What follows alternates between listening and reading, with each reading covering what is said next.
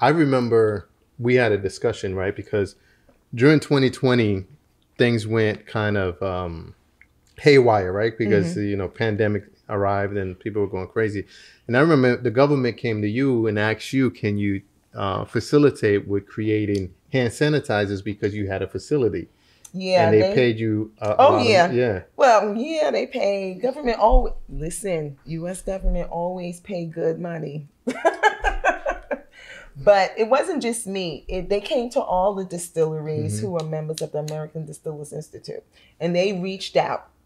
And and said, listen, we need every distillery that we possibly can to get on and get involved. So I put my distillery name on the list. And then next thing you know, stuff was coming. And they were like, can you handle this? I was like, okay. But first it was, giving it out. But then I was like, no, I'm going to charge for this shit because...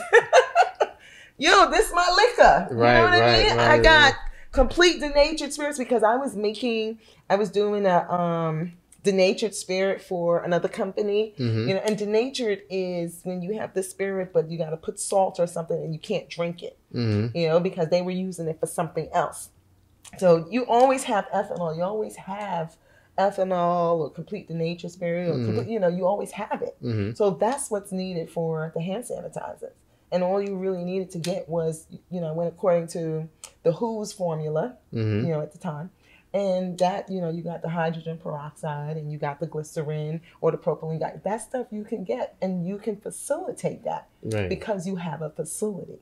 And I don't care what you say. If you don't have a distillery and you not making ethanol, you can't participate in that.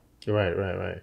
Okay, so me and a bunch of other, of course, a lot of distilleries. And for me, I did the hospitals. It was supposed to be you just take a territory, because they had all these distilleries in different territories. It didn't happen like that.